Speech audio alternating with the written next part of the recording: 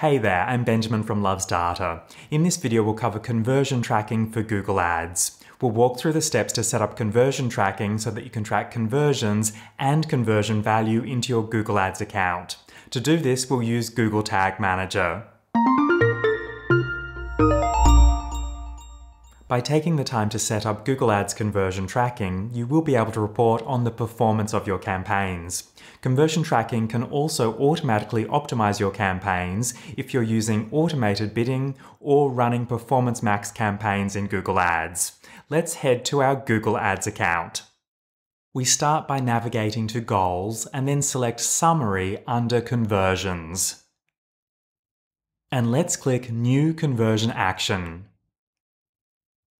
Today we're going to set up the dedicated Google Ads conversion tracking, so let's select Website on the left. Now we need to enter our website's domain and click Scan. If you've already installed the Google Tag or Google Analytics on your website, then you'll see suggestions for how to track conversions. If you do see options automatically listed, then I want you to scroll down and look for the option to create a conversion manually, like we can see here. So I want you to go ahead and click Add a Conversion Action manually. We can now select a category for the conversion. I'm going to select Purchase for my conversion, but you can select the category that best describes the action you're going to be tracking. Then we enter a conversion name. I'm going to enter Purchase and then Ads in brackets. I like to add the method I'm using for tracking the conversion at the end of the name to make it easy to identify in my Google Ads account. But you don't have to do this if you don't want to. Since we're going to be tracking values for each conversion, let's select Use different values for each conversion. And I'm going to set the default value to 0. This will mean if a value is not set, then the value will be reported as 0 in Google Ads. I'm going to leave the rest of the defaults for my conversion. If you'd like to learn more about the different options and cover setup in more detail, I recommend checking out my other resources and Google Ads course. I've included links in the description below this video. Now that we've configured our conversion, let's click Done at the bottom. We can see our conversion, so let's click Save and Continue. We're now given the instructions for tracking the conversion on our website. Since we're going to use Google Tag Manager, let's select the Use Google Tag Manager tab. Now we need to copy the conversion ID and the conversion label. This is below the name of our conversion. Now let's head to Google Tag Manager. And let's navigate to Tags. We can see I've already set up e-commerce tracking for Google Analytics. This is the Google Analytics GA4 e-commerce tag. And let's navigate to Variables. We can see there are a number of e-commerce variables.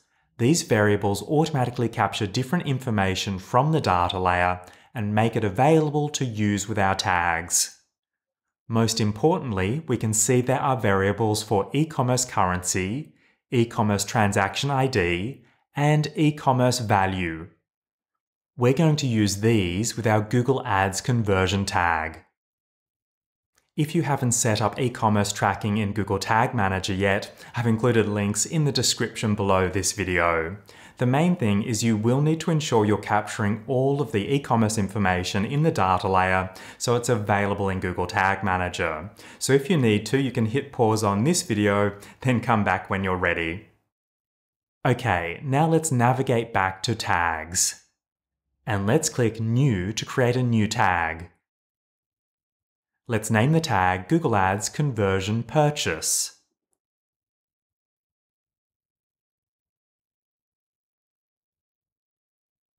Now let's select Tag Configuration.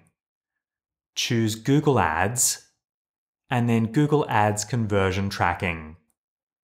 Since this is the first Google Ads tag we're creating in this Google Tag Manager container, we can see there is an alert saying conversion linker tag missing in container.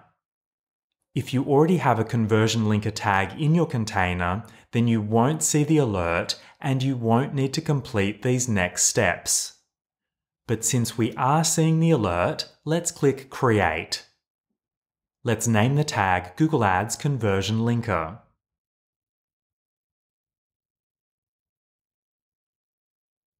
And let's remove the All Pages trigger and add the Initialization All Pages trigger. Now let's save the tag.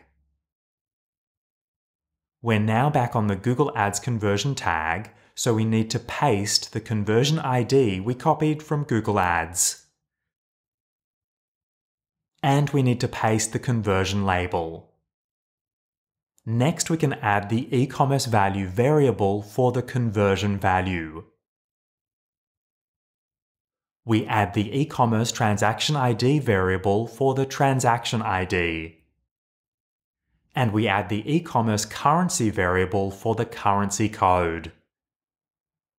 If you're capturing people's email addresses in your data layer, you can use a user-provided data variable to pass this information to Google Ads. This allows you to set up enhanced conversions. If you'd like to learn more about enhanced conversions, let me know in the comments below this video. If there's enough interest, I'll add it to my list of requested topics. Now let's scroll down and select Triggering. We can see there is a trigger already configured for e-commerce events, but this will trigger for all of the default events, so viewing items, adding items to the cart, and so on. We just want our tag to fire when a purchase has been made, so let's click the plus sign on the top right corner to create a new trigger.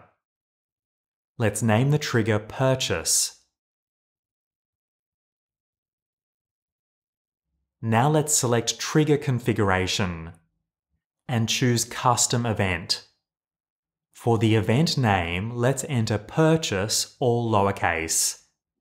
And let's save the trigger.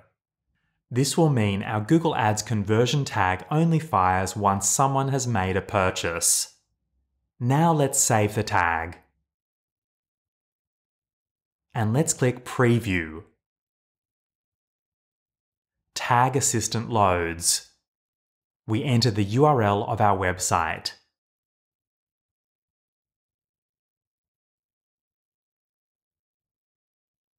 And click Connect. Our website loads. And now we can complete a purchase to check that everything is working. Let's view an item. Add the item to our cart.